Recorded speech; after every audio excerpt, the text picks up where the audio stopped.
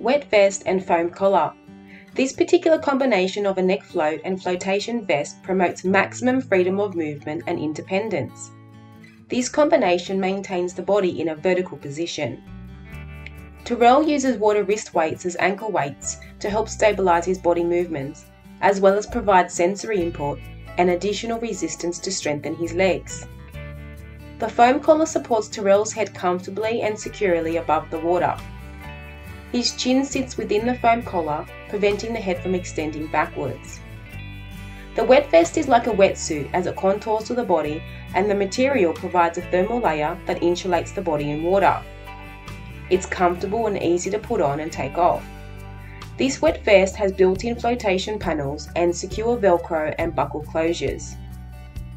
Terrell absolutely loved the freedom of movement with the wet vest in combination with the foam collar.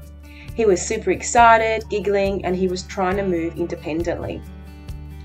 This particular combination of aquatic equipment, including the foam collar, wet vest, and wrist weights used as ankle weights, gave Terrell the support and stability he needs to experience maximum freedom of movement, enjoying the benefits of water therapy.